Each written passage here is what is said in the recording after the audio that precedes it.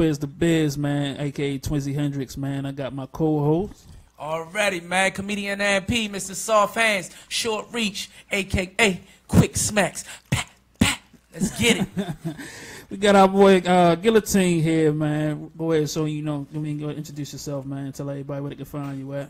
What's happening, Pipeline? I'm Guillotine. You can find me on Instagram, on Twitter at Guillotine, Gillateen. And my YouTube page is Mason Diction Entertainment. It's LLC I co-own my brother Theo Prophet Edwards. So yeah, we out there. Man, let me tell you, man, this dude put in some work. I can see Twins. He got his own camera. It's serious. He's like a Black Spielberg-ish. Jesus Christ. He's getting that. I don't know if that's hair weave he got on his camera or I don't know. I believe it's a cattail, man. It's supposed to be like, you know, if the wind blows into the mic, it can kind of defend it, kind of Bruce Lee it out the way. We have animal activists people on this show, so you should. Cattail. He said cattail. Yeah, I think you should rename that. Yeah, okay, no doubt. I mean, it's actually it's an industry tool. Now it's not actual human. It's not actual like cat fur. Okay, you know what I'm saying? It's, all right, just synthetic. There we go. No cats or animals were harmed during this show. There you go. There go the disclaimer. You already. So give us some further background how you got started with this, man. Oh man, I basically got started. I mean, just as a kid, man. My mother used to drag me to museums, and you know, through school, I just had a lot of professors and teachers really look out for me. And I've been, you know, my mother would always take me to museums. We would watch documentaries or whatever from everything. Even my father too would put me from everything from ancient Rome to slavery to, you know, who we were before slavery. You know what I mean? Ancient Egypt. Kemet and all of that, and my mother will always ask me my opinion. So that's kind of why I'm opinionated now, you know, and all through school and everything, having a journalism degree and everything else. So, wow! Shout out he to got all the education. strong. He got education. First of all, this is where it comes from. Shout out to the strong black family. Absolutely. You know what I'm saying? Definitely directing their kids to further their education towards college too. Also. Well, he looked like he mixed with something. What you mixed with? Oh man, my grandmother's people are Irish.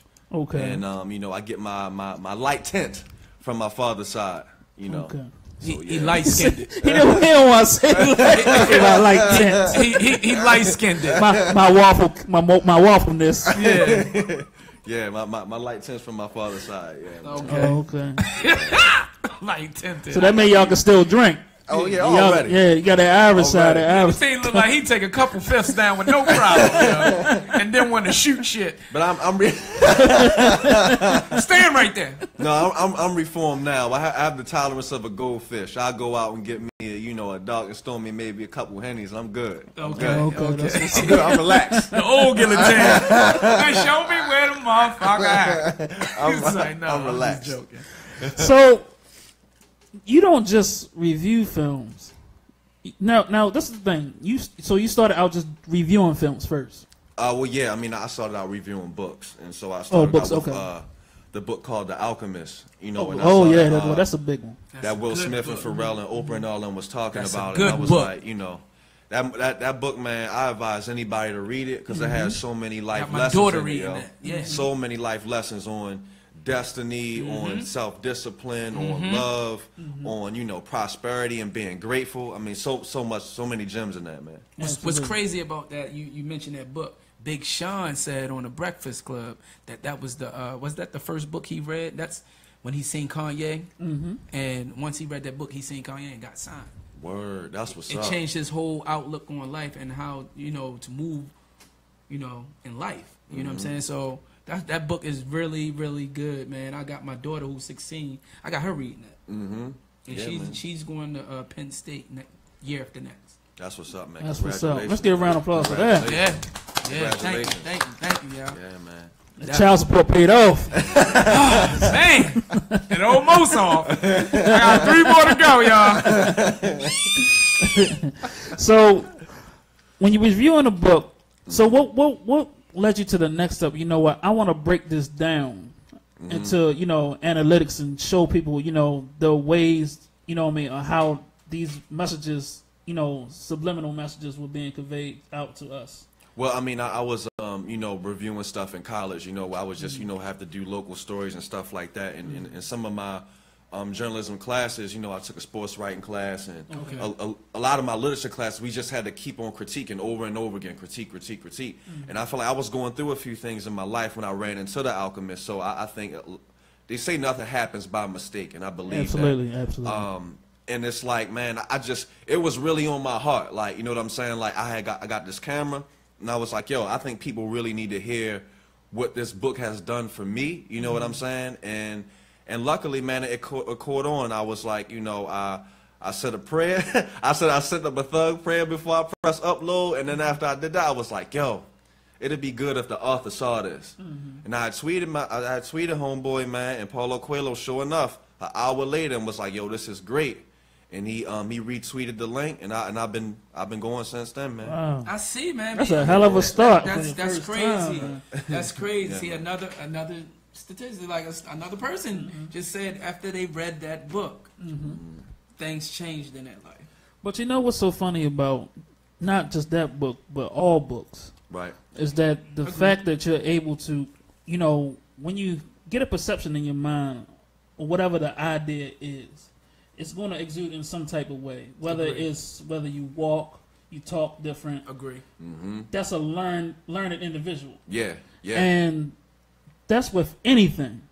So when you believe what it is that you read, you're going to walk and talk that. Yep.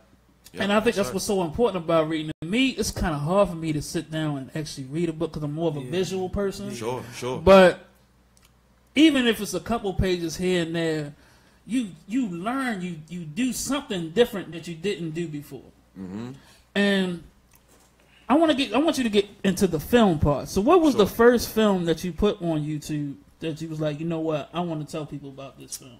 I think the first movie I reviewed was Selma, the Martin Luther King movie. I believe it was the first one. It might have been, or it might have been something before that or after that. Okay. But I was just, like I said, man, I was just taken aback by, you know, like I think we're privileged in the sense of, like you was just saying, you know, like you take the lessons from a book and they say you are the sum of the 5 people you hang around the most. And I just read an article yesterday. They said, you know, if you're not hanging around the right people, you can read a book and just follow a person that you love and take their lessons, and they now become one of the people in your circle indirectly. You know what I mean? Absolutely. But going back to your question, I believe it was Selma though. That was I think that was the first, either that or the Malcolm X movie, Spike Lee's Malcolm X. So what was some of your heroes growing up that you kind of idolized? Oh man, Give us like your top. Break it down like your top 5. Give us your top okay, 5 cool. heroes. I know you saw the DVD flash through my mind. I Like, oh damn! I definitely Jay-Z. Okay. Malcolm X, Spike. Now that's a wild order. Why did you start with Jay-Z first? Yeah, I'm sitting here like, why did you even... I thought you was about to really go into the rap thing. Like, what was it about Jay-Z? Business-wise, man, and I think Jay-Z is just so consistent, man. And that is true. I actually put out a video a couple of months ago. I called it Jay-Z is top 5 dead or alive, just because, of course, we don't know. It's like the whole Len Bias Jordan argument, right? I see Tupac and Biggie as Len Bias. They had probably Biggie had 2 albums. Pac had a few, but I always feel like he was kind of pigeonholed. I think he deserved so many. Like, I think Tupac deserved better beats. But anyway, I feel like what I get from Jay-Z most of all is consistency. I think he's the most consistent through and through, and he stayed himself through and through, which is the reason why a lot of us are still rocking with him today. Correct. I listen to Reasonable Doubt like once a day, and that album is what, like 20 years old, right. 21 years old. Yeah. You know what I mean? But yeah, I'll definitely say Jay-Z, Spike. I'm trying to think. Now, first of all, before you go, so Sure. how do you feel now with the ridicule that Spike's getting now, especially due to the Chirac movie and, you know, all the Spike-ish comics that he's been making in the media and stuff like that about Tyler Perry and the whole thing? Like, how do you feel about that? I think Spike, I think he's allowed to do it because he just put in so much work. I mean, like, this is the guy who gave us Do the Right Thing, X, Crooklyn, classic. I'm trying to think. Even a joint about the bank robbers when he kind of like stepped out of his with Denzel in it. I forgot what it was called, man. Something, man. I forgot what it was called. But I think Spike needs that a younger team right now, because I know Spike knows film, but I think he needs a young translator, a young team to kind of translate his messages and bring them from the 80s and the 90s to 2017. You know what I'm saying? Mm-hmm. Oh, hey, man. You need a guillotine. Spike, call me up, man. Spike, call me. I'm picking up. Because I didn't see the last thing he did. Well, you know what? First of all, because you still got to bring me, what's it, you owe me 3 more, right? 3 more people? Yeah. Okay, so Jay-Z, Spike. Well, you said Malcolm X. You said Malcolm X was one of them, right? Yeah, Malcolm X. So what's the other 2? Oh, man. I feel like you hit me with, this is such a good question that I forgot as soon as you said something. I want to say, can I make Outkast count as one person? Or 150,000? Yeah, you can. You stacks. can, because they all one band. Okay. Yeah, man, and I don't know, man. It's tough. Maybe I'll say Oprah. Okay. Yeah. Oprah. Okay. In that category? Yeah. The people you're naming, you can tell he's all about power. Yeah. And they're all not afraid to be themselves. Right. Yeah. In that category. Yeah. Being yourself is key, man. Especially nowadays where we're so connected to social media and we're so about putting out this persona that's not truly us, a persona that we can't even keep up. Right. And we're also always about chasing other people, and I feel like, if you stay true to yourself and you be yourself, people are going to gravitate towards that, because truthfully, people want to be themselves. People want to be accepted. Right. You know what I mean? So, yeah. But well, you got a question? Yeah, I was saying, just to piggyback on what he was just saying, like, as far as social media, they built that so we can create this different individual of ourselves. Like, if I want to be a rap star, I'm going to act like I'm a rap star on social media and dress up in fly clothes. And then when you see me out in public, you be like, damn, homie, where the fuck is the diamonds at? You know what I mean? Absolutely. Those ain't Bow Wow challenge. You know what I'm saying? So you absolutely right. And I'm going to speak on things like that. This event I'm doing. June 3rd, Bro Code, you know, and I'm going to be talking to, young men, young black men, just young men in general from the age of 12 all the way up to 21, and just tell them, man, just be yourself. Yep. Stop looking for acceptance in others. You know what I'm saying? When you accept who you are within yourself, that's when you're going to shine bright. Sure, man. I mean, if you live by people's opinion, you're also going to die with people's opinion. Correct. Like, when people leave you, like, you're going to feel like you have nothing. You know what I mean? So people are fickle. And, you just got to stay true. You got to stay true to who you are. And your heart will tell you, and your gut will tell you where you need to be. You know what I mean? So, yeah, man. And so that's and that goes into a good point. So we getting back to what we talked about earlier.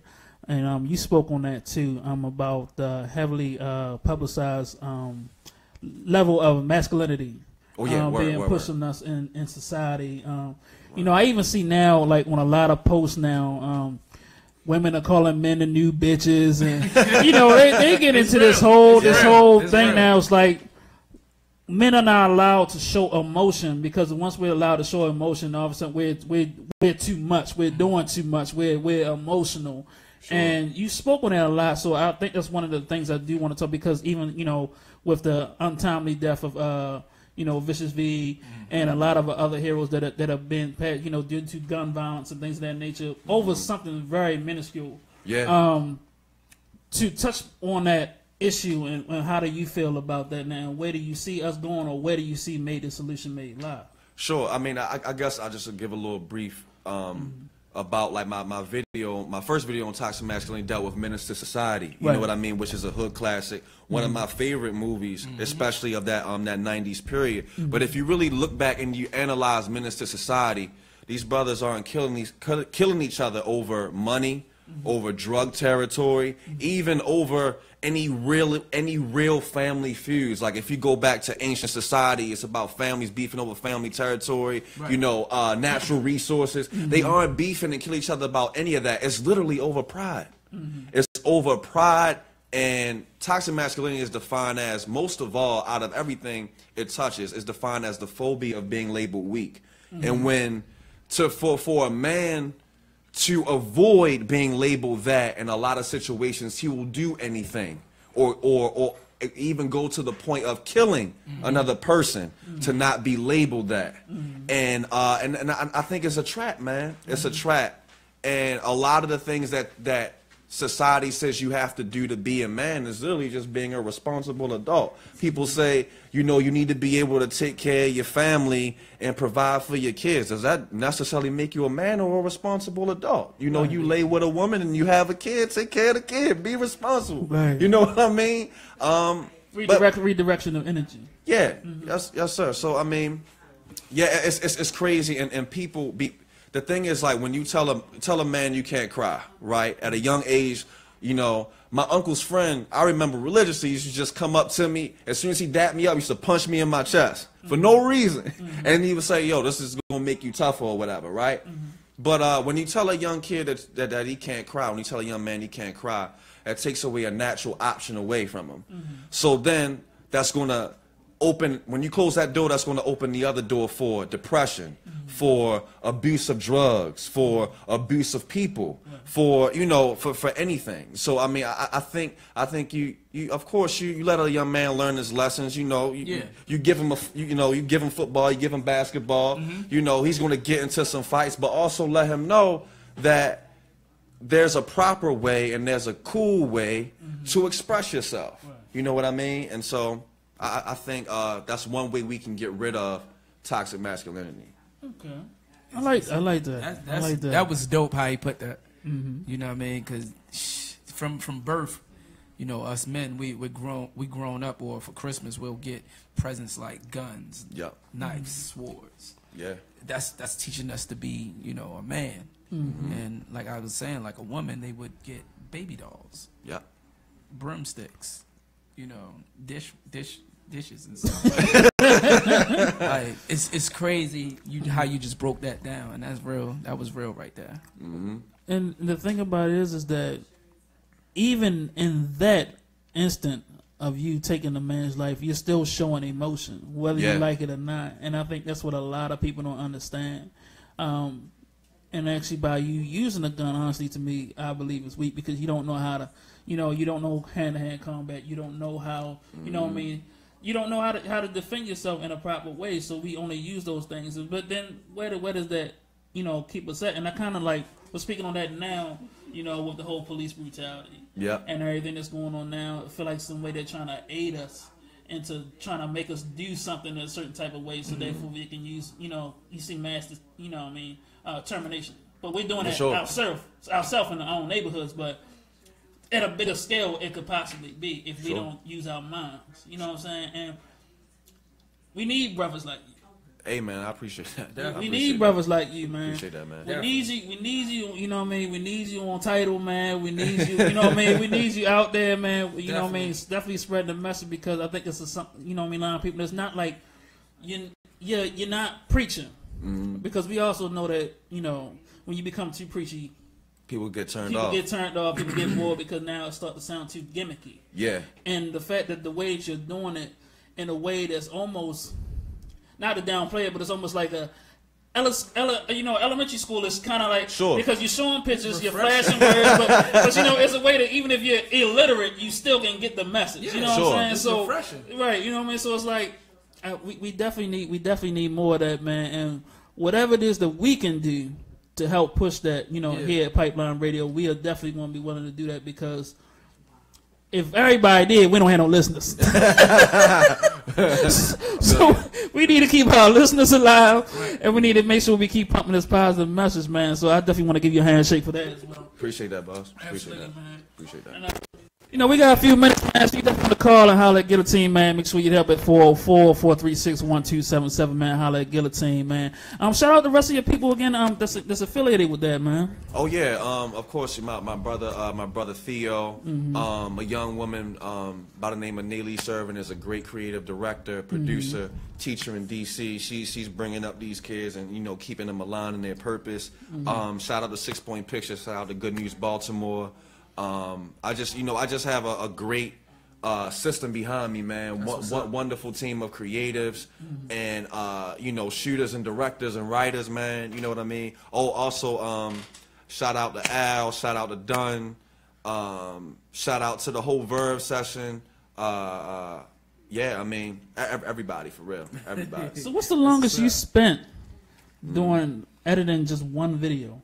Man, it's weird, man. It's weird. I mean, like the Menace to Society joint, I was dealing with my grandmother's passing, you know, throughout. Like, I would literally have to, you know, I would be editing and I would go see my grandmother in the hospital and come back. So that probably took maybe like 2 or 3 weeks. And plus, I wanted to pay homage to the film. You know what I'm saying? Because I think you have to have respect for the material. You know what I mean? Like, when you cover something like, you know, Reasonable Doubt or Menace to Society, like, I just have immense respect for these creators.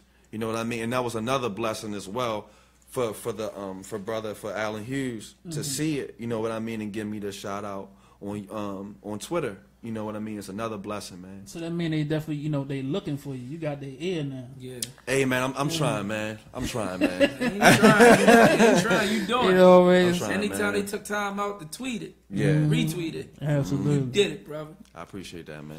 Well, it's definitely classic film. So what's the big scheme of things? What's the big finale? What's the one thing that you want to, at the end of the day, that's the one thing you want to be known for? Like, what's the big project? What's the cherry on top? What's the next? Oh man, I just want to inspire people to get aligned with their purpose, man. Because like you just said, a lot of us are in a cycle of self-destruction. I believe, especially as young black men and women, when we get aligned with our purpose, it helps us not make bad decisions.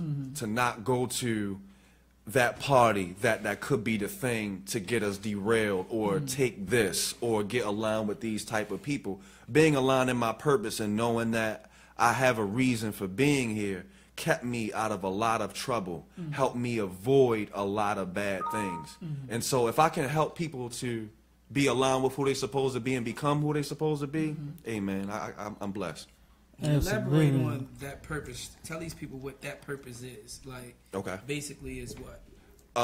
My personal purpose or their purpose? their purpose. What I mean is, people probably like, purpose? What do you mean by purpose? Especially my fans. What do you mean by purpose is, what I took from it is that gift that God gave you. Sure, yeah. I mean, like, I think we all have a reason for being here. You know, whether it's a lot of us, when we tear our destiny, of course, black people, because of the way we came through in this country, we just think entertainment and sports. But you know, like, I'll just say, like, read as much as you can. You know, like, what college, the greatest benefit I think what college allows you to do is network and figure out not only what you're supposed to be doing, what you're not supposed to be doing. I went into college wanting to write the scripts for video games, and I came out the other end on journalism. You know what I'm saying? So, like, I feel like just expose yourself to as many books. And, you know, especially we got YouTube out here. Thank God for YouTube, man. We got tutorials. We got Google. I think I got a doctorate in a couple of YouTube university. You know what I mean? Right. Absolutely. You know, like, just exposure things. I mean, now we got this great Smithsonian Museum, the African American History Museum in DC. Get out there, man. Definitely gotta get out there. I've heard several legends about it. Like, I've heard people have spent an entire day on one floor, man. Just expose yourself and know you come from royalty, and know that you come from greatness, and anything that you can dream about, you can create. You know what I mean? And whatever you wake up and you feel is on your heart, that's probably what you're supposed to be doing. Every day I wake up and I feel like I have another story to tell. I have another thing to cover. I have another thing to talk about. So, you know. Is it true out there you have to wait an hour to get in that Smithsonian? Hey man, I don't know. You gotta wait a year to get tickets, so an hour ain't gonna hurt. So you gotta wait a year to get tickets also? It's like every 6 month cycle. Yeah, I mean, like if you do some Google searches, it's people out there giving trips. Like you'll pay like a flat rate of $30, and they give you like a public school box lunch and put you on a Greyhound and take you down there. Right. So yeah. I'm trying to, man. They go to plug y'all, so y'all know how to get out there earlier. Yeah, because like they said, you know, they was when they was explaining the museum to me. I'm not gonna spend too much time on it, but they were just saying, you know, it's a life altering experience because they go where no one has gone before. Like from slavery, like they told me they got parts of the ship down. It's a whole thing experience, but you definitely can't do it all in one day. Yep. They said it's definitely like probably like a 2 or 3 day event to see the whole museum. But wow. So next family trip. Yeah, you definitely got, because I definitely got to make it out there myself, man. But yes, sir. Definitely show where they can find you again. YouTube, Mason Diction Entertainment. Instagram, Guillotine. Twitter, Guillotine. Also on Facebook, Mason Diction Entertainment, and you can find, you know, what I'm doing is what's also what my brother's going to be. He's about to start chiming in and showing you how gifted and multi-talented he is as well. So yeah, man, that's where you can find me, and yeah, that's where I live. So what's the next video we expect to see? I kind of want to get into probably another video essay. I don't really want to speak on it too much, but I do want to kind of go into. I think the next video will be helping people. I'll just say that. Hopefully, hopefully. I think all your videos help people. It's gonna be it's gonna be like some Tony Robbins like that. It's gonna be like that. I hope so, man. Absolutely. Well, this is your man DJ Twiz the Biz Man, aka Twizzy Hendrix. Yeah, comedian RP in the building. And this is my man Guillotine, man. We definitely hope and glad you guys are tuning in. Hope you guys enjoy. Make sure y'all check back in, man, with the whole family will be here. We love you. Peace. Appreciate that. Good show. Thanks, man. I appreciate the opportunity.